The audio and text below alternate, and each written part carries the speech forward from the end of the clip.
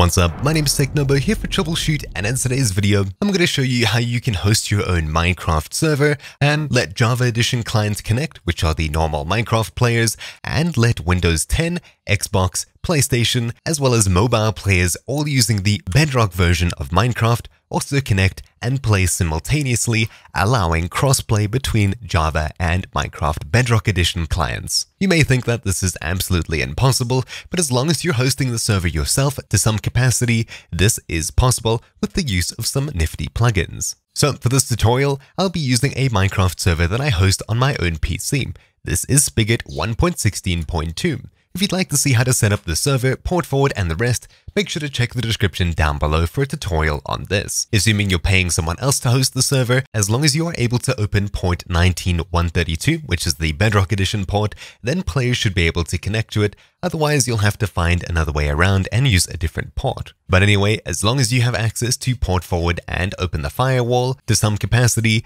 this should be possible. So with all that aside, assuming that you have a working Spigot server, Craft Bucket server, or the rest, we're going to go through setting it up and getting it to work in this video. So if I were to run the server as is, it'll simply load up as it usually does, and we can connect using any Minecraft Java Edition client. This one over here is set to connect to localhost. If I double click on it, I'll join the server and things will work as expected. So let's begin by installing the plugins that we need. I'll start by stopping the server and closing out of the command prompt window. Head across to the first link in the description down below, which will take you to GeyserMC.org. This is the plugin that we're going to be utilizing, as well as another plugin from this developer. Scrolling down, we'll get some info on how it works. Basically, it works as middleware. It provides a proxy that allows Bedrock Edition clients to connect through Geyser to an official Minecraft Java Edition server. While I have heard that you can use this to connect to other Minecraft Edition servers, as long as you have an official Java account as well, you can use it as a proxy and somehow connect to this program and then connect to a foreign server somewhere else, say GeyserMC for example. But this video in particular is going to focus on setting up your own Minecraft server with this plugin installed, so anyone anywhere in the world with Minecraft Bedrock Edition can connect to your Java Edition server that you're hosting on your PC. So with all that explanation aside, heading across to this link, simply click download at the very top over here. That'll take us to the Jenkins build server. This standalone Geyser.jar over here is the one that we can use to connect to other foreign servers, but because I'm hosting the server myself, I'll be downloading Geyser Spigot.jar, which is the plugin version of this project. I'll click keep, and I'll simply drag and drop it out of Chrome into the plugins folder in my Minecraft server directory. I've of course downloaded this before, so I'll get rid of the one after it. Then before we get too excited about things, there's a couple of things that we need to do. We need to go back and run the server at least once so it can generate some files. After it's done loading completely, we'll type stop and close out of it. There we go. Now that the server's running, I'll simply type in stop, enter, and then press any key to continue.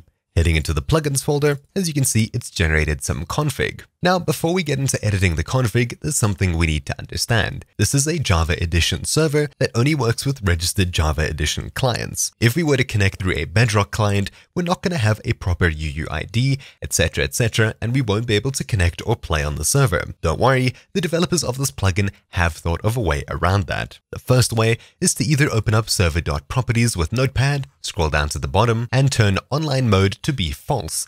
However, this allows anyone to use a modded client, connect to your server, and pretend to be quite literally anyone.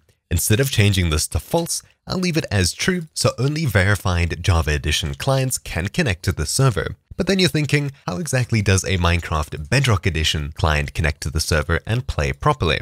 Well, we need another plugin. So, opening up the plugins folder once again, clicking the next link in the description down below will take you to Floodgate, which is another plugin that GeyserMC have created. All we need to do is click this download button over here, and it'll be taken to another Jenkins build web page.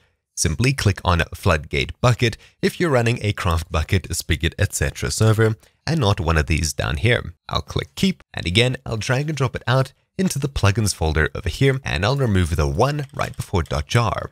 Then all we need to do is go back a folder and run the server once again. We'll wait for it to load up completely, and once again, we'll be typing stop and closing it when it's done. Basically, this Floodgate plugin allows Bedrock Edition clients to connect and play on the server. There we go, stop, and we'll close it. Cool.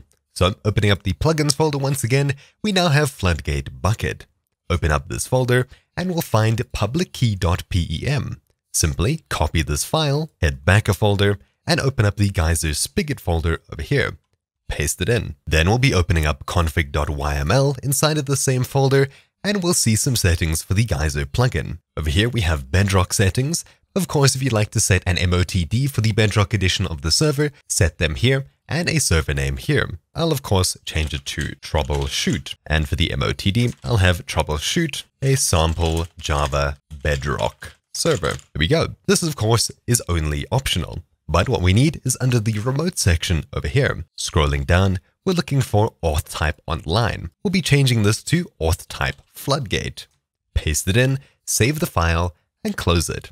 Then we'll head back 2 folders, and this time we'll run the server again. However, once it's done loading, we won't close out of it as we set up everything to work properly. I'll move this across to the side over here, and I'll open up my Java Edition client. I'll go back, and as you can see, this is just a localhost server. Connecting to it, we're loading in, and things are working as expected. We'll be able to fly around and interact with Minecraft as normal. There we have it. Now I'll simply pause the game, and I'll head across to the Windows 10 Bedrock edition of Minecraft. I'll hit play, servers, scroll down to the very bottom and click add server. Then call it whatever you want. I'll just call it local, and in the server address, type in the IP address of this Minecraft server over here. I of course am running it on the same computer, so I can either use localhost or 127.0.0.1. Of course, if you're running this on a computer next to you on the same local network, it'll probably be 192.168.1.10, for example. Or if you're connecting to it over the internet, it may be something completely different. As long as the port inside of plugins, Geyser spigot, config, under the Bedrock section is open and port forwarded to the server, things will work as expected. By default, it's a 191.3.2. Of course, because I'm on the same computer as the server, I don't need to port forward at all. If you're struggling to understand what exactly that means, well, Minecraft servers are usually 25565. You'll need this port forwarded if you'd like Java Edition clients to connect, and 191.3.2 port forwarded as well if you'd like Bedrock Edition clients to connect. Simple. So with that aside, I'll type in localhost, save, and if I scroll down, click on it, you can see the MOTD is showing, troubleshoot. Then I'll click join server, and we'll see some more stuff in the console over here. We're currently connecting, and we're in the server, as you might expect. Here's me on my main account. I'll simply pull it across to the side so you can see what's happening. On the left-hand side is Java Edition, and on the right-hand side is Windows 10 Edition. There we have it. Things are working as you might expect. My name's got a star next to it, simply because we're connected through this Bedrock plugin. But if I type on this account on the Java Edition, things work as normal. There are of course some settings that we can use. If I open up the console over here and type in Geyser help or /Geyser help in the in-game console, you'll see some commands that we can use. Usually you won't use any of these, but of course we can reload the Geyser server, shut down the Geyser server, but keep the Java Edition running, etc, etc. The main useful thing that we'll be using is Geyser list. I'll simply type in that command, and you can see who is connected. Techno7708, which is my Minecraft Windows 10 edition over here. Cool. So things are working as expected. As long as you have those 2 ports forwarded, you can host your own server successfully and have Xbox players, Windows 10 Bedrock Edition players, PlayStation, as well as mobile players join your Minecraft server and play as per normal. Of course, there are a couple of caveats, but they are mainly unnoticeable for normal players. If we head across to the GeyserMC GitHub page and scroll down, we'll see what's left to be added. These over here. And if we head across to the wiki section at the very top,